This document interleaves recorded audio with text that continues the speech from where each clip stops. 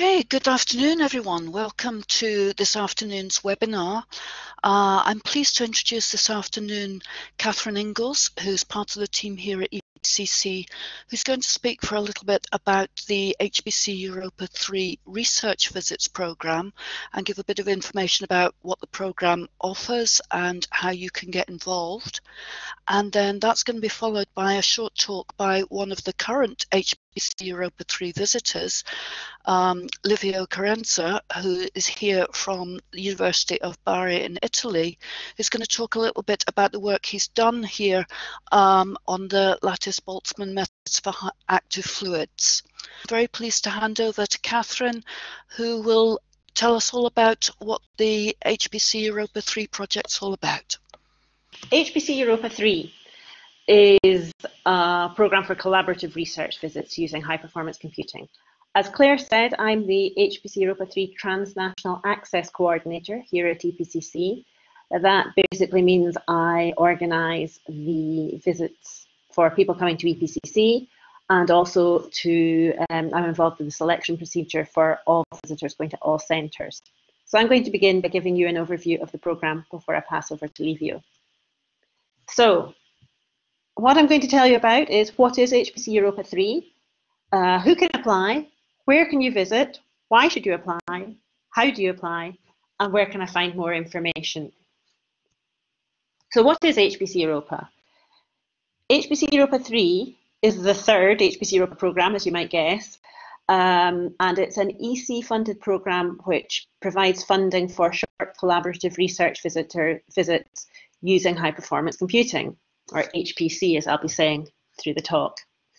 So what do visitors get when they come for one of these visits? They get access to HPC systems, which includes some of the most powerful systems available in Europe at the moment. They get technical support and consultancy to help them make the best use of the HPC facilities that are provided. They get a supportive collaborative environment working with a host researcher in their own field. So this is not necessarily within one of the HPC centres, but more normally with somebody in their own field, such as chemistry or physics or engineering. And they get travel and living expenses. The programme supports visits of between 2 and 13 weeks. So typically an average visit would be about 2 months long.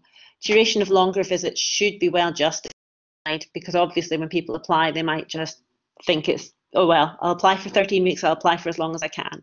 But actually, if you're applying for a longer visit, we would like to see why you want to come for that long visit. And we'd like to remind people, if they want to apply, that they can apply for more than one visit. So it can be a maximum total of 13 weeks.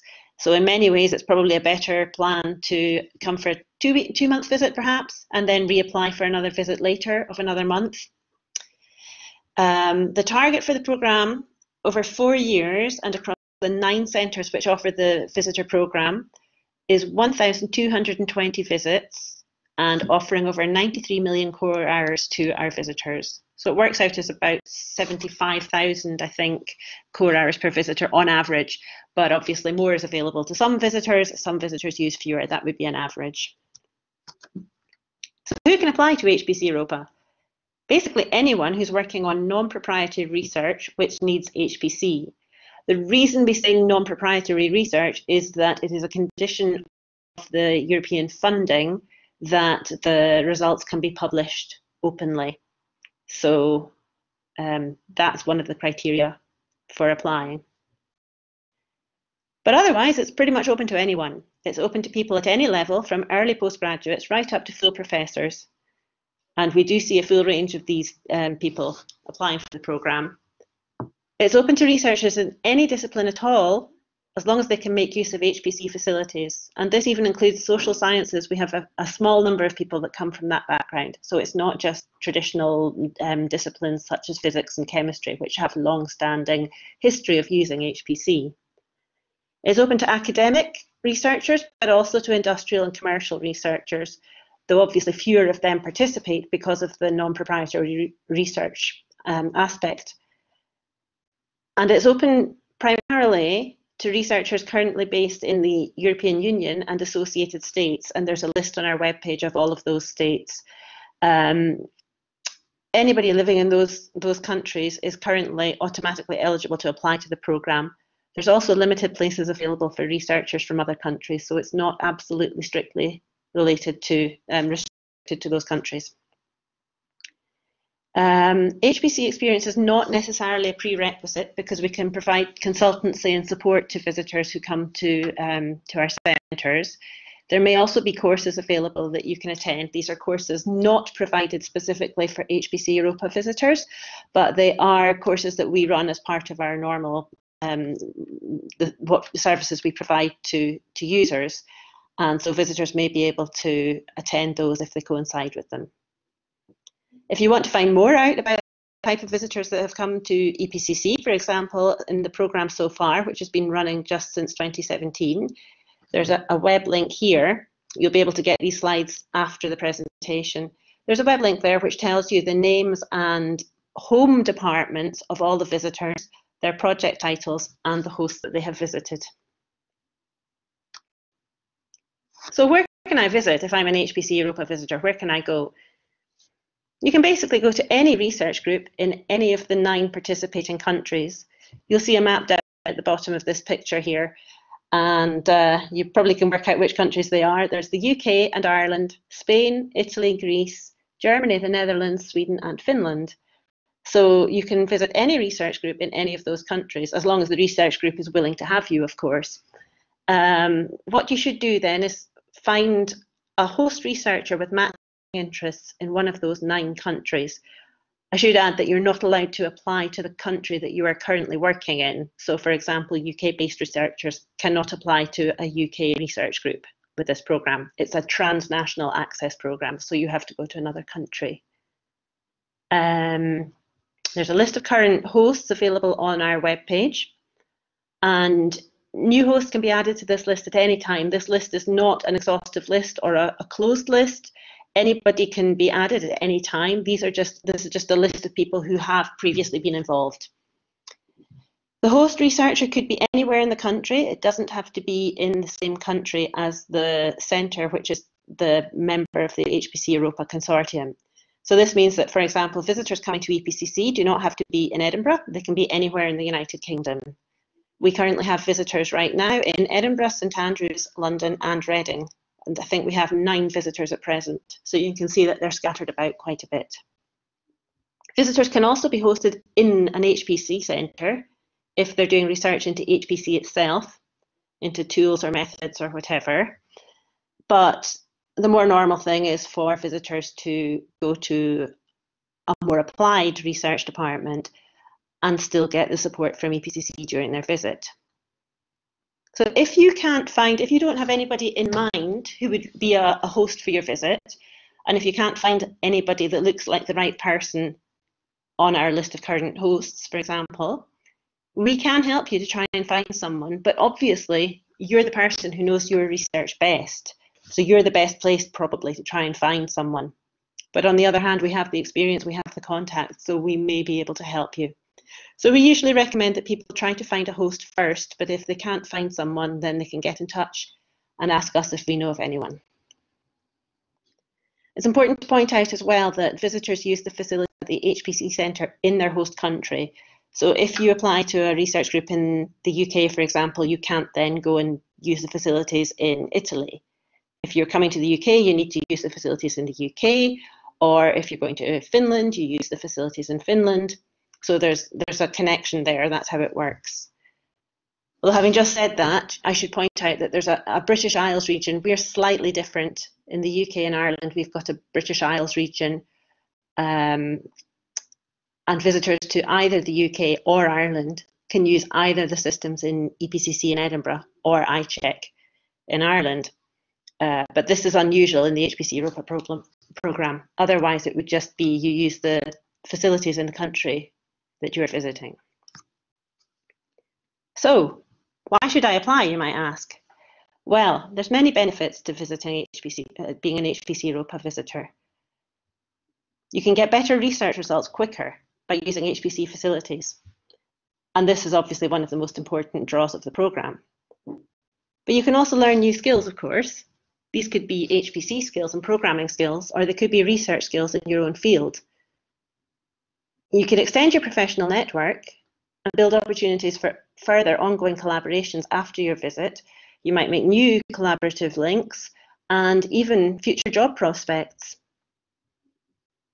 Some other aspects that are less obvious, you get away from the usual commitments in your working life and you can focus entirely on your research, which is one of the things we find visitors really appreciate. And obviously, you also get to experience living and working in a different country, which is a valuable experience in itself. So a quick look at some project successes so far. Until mid-January 2019, we already had 25 publications resulting from visits that had started within the previous year, and we knew of more that were in preparation. So our visitors are doing good research and they're publishing their work, which is good. We've had some successful reapplications to the programme, sometimes from the same visitor, sometimes from others in their research group who apply to the same host group. And we know of other visitors that have come back to their host departments with alternative funding from other sources. So we're seeing clear proof that there's ongoing collaboration after the visits are complete. We know about people who've secured jobs in their host department after their visit, or perhaps a job in another organisation, thanks to links that they've made during their visit. And there's other anecdotal benefits we've been told about, such as knowledge transfer between a visitor and PhD students from the same department in the office that he was sharing with them. Gathered together some quotes from participants. We've had very successful feedback so far in the visitor questionnaires and the host questionnaires, and everybody has seemed to be satisfied. Even where there's been small problems, people have been overall very satisfied with their visits, which is very good to see. So they've talked about valuable and enriching experiences and an excellent opportunity to gain access to HPC experts, leading research centres and hardware resources which are not available elsewhere. And my favourite one is one which says simply, "It has been the best professional and personal experience of my life." Our hosts have fed back very positively as well, saying things like, "It's an excellent way to have international collaborations with excellent scientists." So it's good to see that it's not just the visitors who are benefiting from the programme, but also the hosts. And it's important to say that if you are a UK researcher, UK-based researcher, you can also benefit from this programme as a host. You don't need to participate by being a visitor. You can find people that you would like to bring to your department to collaborate with you. So, how do I apply then? So you apply online at our webpage, www.hpceuropa.org. There are 4 closing dates per year, but you can apply at any time. The application form is always available. So you just apply whenever you're ready, and then your application will be considered at the following selection meeting. You should aim to apply to a closing date that's between 3 and 8 months before your intended start date. The reason for this is that you need about 2 months after the closing date to hear the decision, because the selection process takes a while. Then you need at least another month to organise your visit. But at the same time, you're asked to start your visit within 6 months of the acceptance letter. So there's a fairly tight sort of period during which you can come for your visit. So the closing date should be 3 to 8 months before you intend to come. It is important to prepare your application well. The reviewers see very quickly which applications have been well thought out and which have just been thrown together in a hurry. So it's very worth your while preparing your application well. But the form can be completed in stages. You can save it as you go, so you don't have to sit down and do the whole thing at in one session, which is useful. We strongly recommend that you contact a host in advance and get their agreement. This massively increases your chances of having a successful application, partly because the host is more likely to give positive feedback if they know in advance about your application and they've agreed to already accept it. You might also get useful input from them. They might suggest things that you can change in your application that would make it stronger. Or even if they're not interested, they may be able to tell you of an alternative person who will be interested in hosting your visit. So it's really worth contacting the host in advance. And also, less importantly, but still an issue, we recommend that you check that suitable HPC resources are available at the centre that you will be getting your HPC resources from during your visit. Because, for example, sometimes people apply for access to a GPU machine and the centre that they've requested hasn't got a GPU machine. So it can be worth checking with the centre as well that the resources are available. Most importantly, we're here to help. You can contact staff@hpceuropa.org with any questions you have, and we'll be happy to help you out.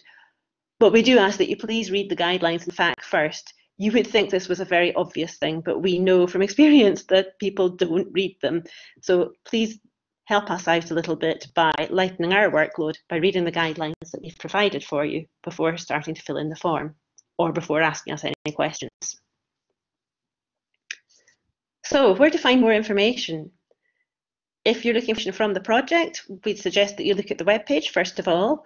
And if you want to find out information about the individual centres that are involved in the programme, you'll find that at the link Transnational Access on the webpage. It has a list of the 9 centres, and you can find out more about the facilities that are available at each one and any particular disciplines that are strongly associated with them, for example.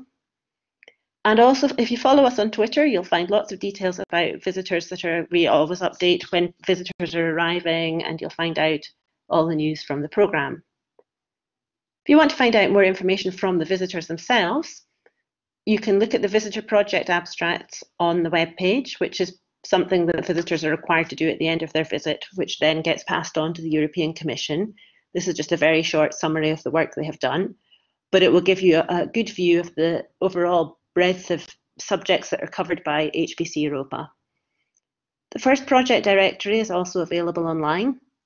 This is a slightly longer report from each visitor, which is more like a mini paper of a page, sometimes telling you the background of the project and what happened and all the results. And we also have blog articles from some of our visitors, which you can look at, and that's a more informal way to find out about their visit. And it will tell you more than just about the science. Sometimes it will tell you what else they liked about their time in the foreign country that they were in. There's a previous Archer webinar as well, which is archived, which you can go back and view as well. That looks in more detail at the application form in particular and would give you an idea of what you need to fill in on the form and why we ask it. Okay, so that's my side of things. Any questions for me? Can I go to Switzerland? You can't go to Switzerland. Swiss people can come here. So the countries are Sweden, Finland, UK, Ireland, Spain, Italy, Greece and Germany, Netherlands. So you will see on the HPC Europa website that we have a partner in France. And this causes some confusion because people think they can apply to centres, to research groups in France. But unfortunately, the French partners did not want to be involved in the visitor programme this time. So while they're involved in some peripheral activities in the programme, they're not involved in the research visits. So it's not possible to go to France for an HPC Europa visit this time round either. It was in the past, but not anymore, unfortunately. Anything else? I can pass to you, Livio, then. I'm Livio Carenza, a PhD student at University of Bari. And today I will, and actually at the moment, a visitor in Edinburgh in the HPC Europa project. And today I will present my work on active matter. Okay, first of all, what is active matter? Imagine that active constituents, such as fish in a school, self-arrange in order patterns. Such systems have been known with the term active matter, and they can be considered generally as a particular kind of condensed matter, soft matter. What is particular about active matter is that active energy injection occurs at small length scales, I mean at the level of individual constituents. So the point is that injection of energy that usually in physical system happens on very large length scales. In active matter usually happens at the length scales of individual constituents. So these kind of systems are inherently evolved inherently out of equilibrium, far from thermodynamic equilibrium. And actually, their origin can be both biological or artificial. And actually, also length scales may vary a lot. For example, from hundreds of meters in schools of fish or flock of birds to centimeters as for insect swarmings, or even to microscopical systems that are actually characterized by much smaller length scales. For example, here in this picture, you're seeing a suspension of microalgae, and even bacteria can be looked as active systems or cells in a tissue, an animal tissue, for example. So actually, for example, cancer cells can be looked as active matter. So the aim, as we will see, the aim of active matter is actually may have some medical application. So first of all, the point is that we need to understand what is active matter, how to model it, and how to solve the equation that can model active matter. So first of all, active constituents interact with each other, leading to interesting and unexpected properties. And in this presentation, we will I will basically speak only about wet system. In active wet system, actually, constituent exchange momentum among themselves and with the surrounding environment. Think about some bacteria that are actually swimming in a fluid. They are transferring some energy to the surrounding fluid. So the energy can be a kinetic energy of these animals that are swimming, or at the same time can be kinetic energy of the fluid. So what is interesting is that there are a huge amount of surprising behaviors, ranging from spontaneous flow, that is actually basically you have this energy injection that is due to the consumption of internal chemical energy, and this can be used inside this active system to self-sustain flows in the fluid environment. This have been shown to lead to some superfluid and negative viscosity behavior that are quite a fascinating matter in the actual research, or even to active turbulence. So that is, active flows have been found to develop vertical structures that are resembling those typical of a hydrodynamic Kolmogorov turbulence, that is basically the one that you have in the smoke of a cigarettes. You know that those vertical patterns they are an example of classic turbulence, but they actually have been found in bacterial suspension. This was quite surprising. So why active matter? First, you can think to use active matter to design new smart materials that are capable to change their physical properties as the environment properties change. And this can be exploited even in medical applications such as drug delivery. And from a physical point of view, this is a testing ground for theoretical topics regarding non-equilibrium system. So this is a summary of the presentation. Actually, I will present only the first 2 points and the last point. So we will go through the dynamical modeling for active matter and some numeric and computational methods that are usually used to deal with the active matter equations. And then I will present some results on active cholesteric droplets. That is actually a topic that I deal with in my visit in Edinburgh. So many theories have been developed so far to describe active matter, ranging from agent-based models to continuum coarse-grained theories. So imagine that you have a swimmer and denote the direction of the axis of symmetry of the swimmer with a versor nu. Okay, now you may like to describe how this object, this swimmer, this animal is moving inside the fluid. So you can think that the direction of swimming is actually the one of the axis of symmetry. So you can have it is reasonable to assume that the swimming speed of such active constituents may be proportional to a certain active force the swimmer itself is applying on the surrounding fluid. And then you may think to include into your description the effect of the environment through some Gaussian noise, both in the velocity evolution equation or in the orientation of the swimmer. So, and you can even model the presence of many swimmers by adding a self-interaction terms about among different swimmers. So the problem of this kind of models that are actually quite successful to catch some properties of active matter is that active Brownian models, as the one that in the previous slide, unfortunately suffers of some issues such as a limited number of constituents can be considered, and environment only appears as a background noise. So particle-based theories cannot be used to model active fluids, where the density of active constituents can be very high, and the hydrodynamic feedback due to the gauge between the swimmers and the flow is fundamental to catch the essential features of active fluids. Which is the solution? You can think to have a coarse-grained description of your system. So you can use a polarization field to catch which is the average orientation of the swimmer in a certain region of the space, and even perform the same kind of operation to describe the concentration of active constituents. So you usually deal with the evolution of a concentration field, a scalar concentration field, and the polarization field is actually describing the average orientation of the swimmer inside a certain region of the fluid.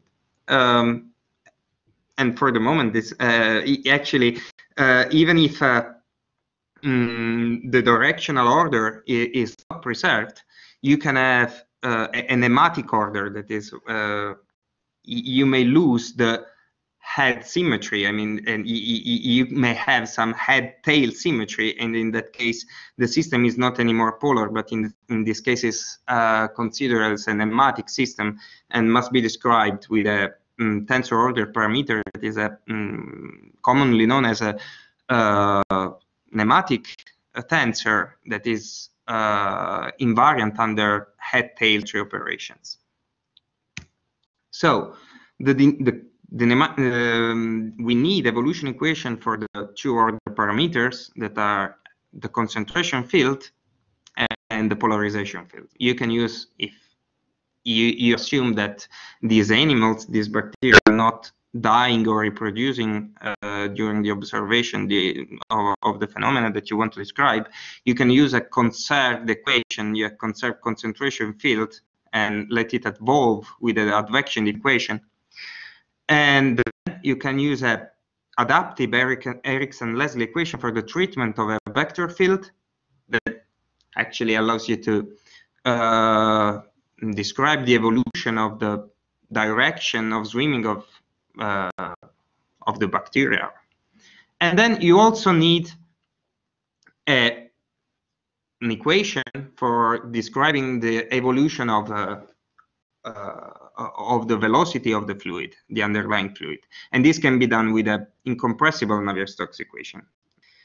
This equation must include some active effect, otherwise you would deal with a classical evolution for a liquid crystal gel. And to include this active stress, you can look at each swimmer as a pusher rod that is acting on the surrounding fluid and the surrounding environment with a force dipole. If you perform a coarse-grained operation over a sufficiently big amount of swimmers, you end with a stress tensor, an active stress tensor that is dependent on the direction of swimming as expected, actually. And these effects can be controlled by an activity parameter that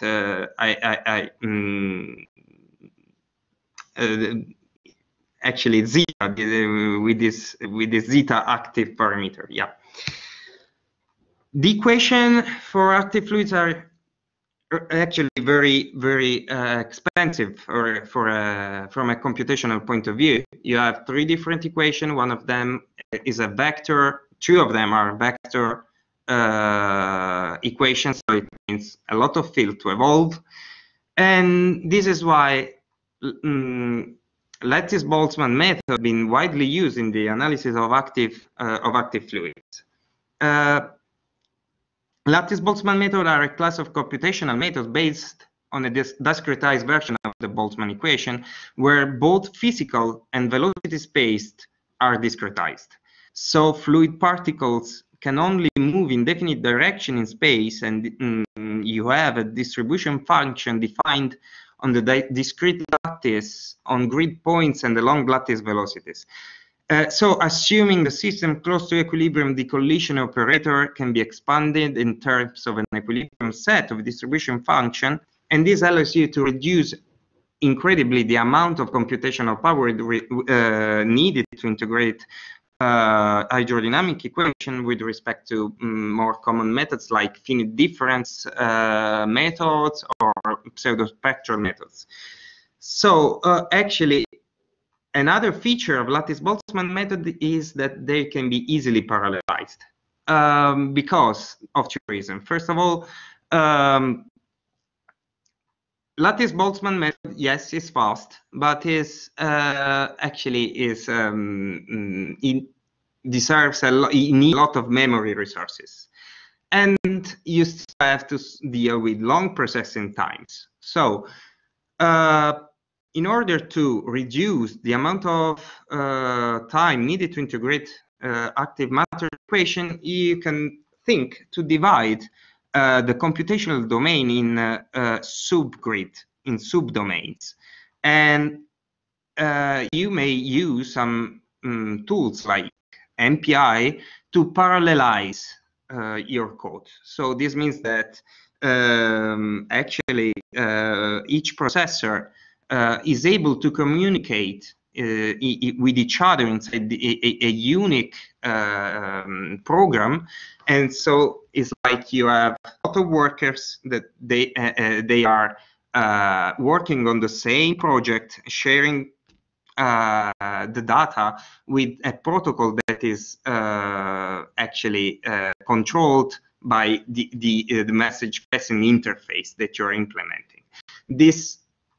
The main problem when dealing with integration of differential equation is that when you get to the end, when you get to the size of your computational size, you may like to perform a derivative, for example, but the data that you need are they are not shared with the other processor. So you need you need a protocol to communicate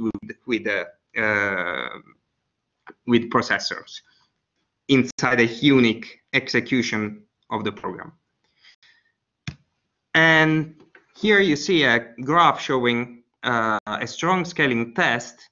So on the x-axis, you see the number of processors that has been used to integrate the dynamical equation. And on the y-axis, you see the speed up corresponding to the, normalized with respect to the amount of time that you need to operate the same operation, the same evolution with just one processor. You see that with the black line, you see the ideal scaling, and you see that using Archer or Marconi, that are 2 infrastructure. Actually, Archer is the infrastructure that I've been using here in Edinburgh. You see that the scaling is pretty good, actually, very, very close to the ideal one. And this actually, to have an idea, you can get results in 1 day. If you're using 256 processor, you can get results that otherwise using just 1 processor you would get in almost 1 year. That is something very good, actually, for your research. So I think that I'm running out of time, so I will skip the part about spontaneous flow, and I will directly go on the part on active droplets. This is my research group. I've been working here in Edinburgh with Professor Davide Marenduzzo, and actually Giuseppe Gonnella is my tutor in Bari, and while Giuseppe Negro is a colleague of mine that is actually here in Edinburgh as well for the same project. We have been working together on the analysis of active droplets. The point is, what happens if activity is confined? Recent experiments managed to confine active behavior in shells of liquid crystals, and they have shown that shells rotate under the effect of active injection. So the point is that actually in this moment we are looking for some droplet propulsion that may be exploited in application aimed at drug delivery. So the point is that to simulate such system, a three-dimensional approach is compulsory, and for the same reason, you need an HPC approach, so a high-performance computing approach. So in this slide, you see what we simulated in an active nematic droplet. This droplet, you see in the top left panel of the figure on the right, you see that this droplet is actually characterized by the deformation pattern of the nematic field and characterized by tubojumps. You can see them from the top view in the middle left panel of the figure.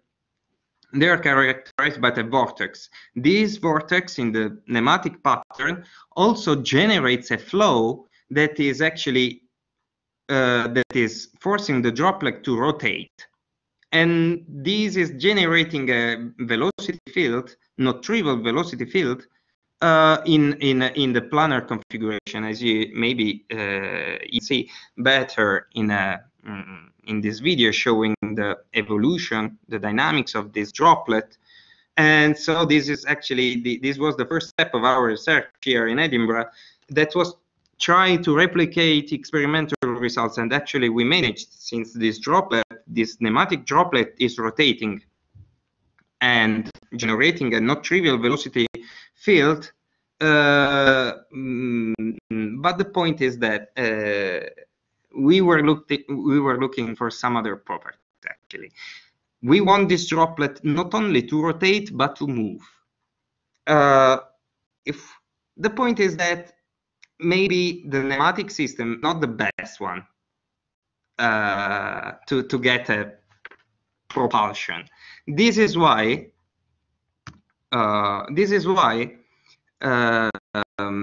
we try to simulate active chiral droplets. First of all, chirality is ubiquitous in biological matter.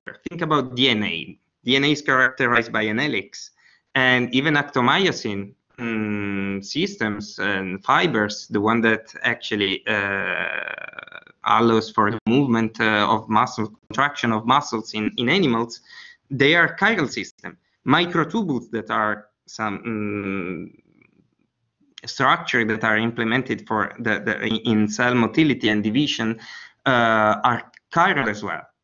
And chirality is at the base of life and is exploited in cell motility. For example, in motor proteins or flagella of bacteria, as you can see in the picture. On usually bacteria are equipped with flagella. These flagella are they form an helix, so these are chiral systems. If this helix rotate, the bacteria is propelled in the direction of its axis of symmetry. So we tried to make this droplet, the droplet of the previous slides, chiral.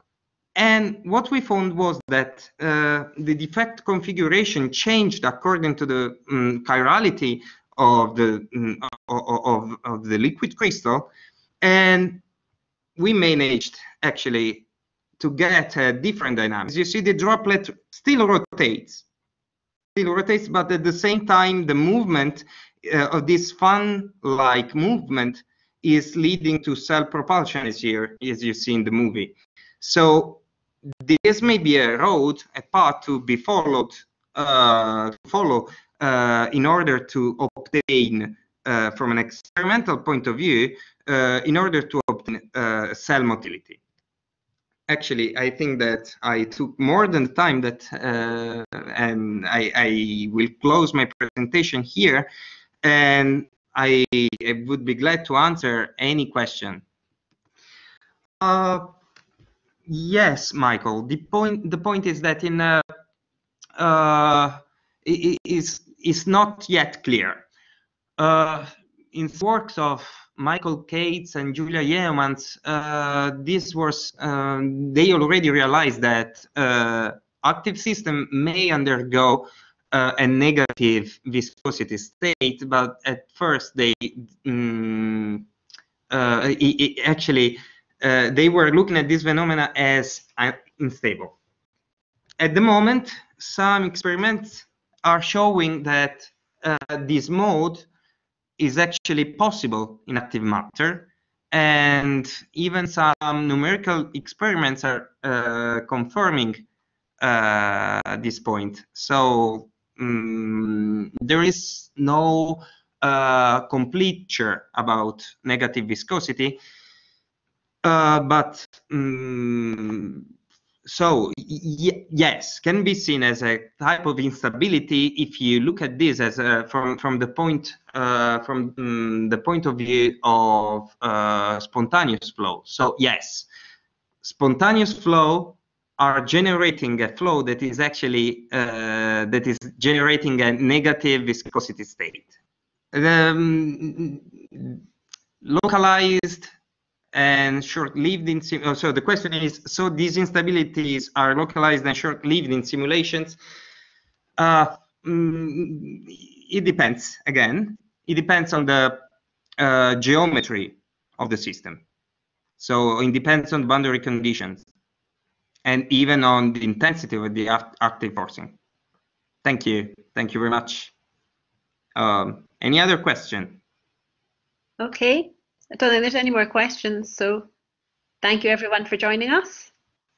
And if you do have any questions, you can contact me or Livio. Most of you know how to contact me anyway, but you can find me on the EPCC webpage. And if you want to get in touch with Livio, just contact me and I can put you in touch. Yeah, sure. Thank you, everyone. Thank you. Thank you, Catherine. Thank you, Livio.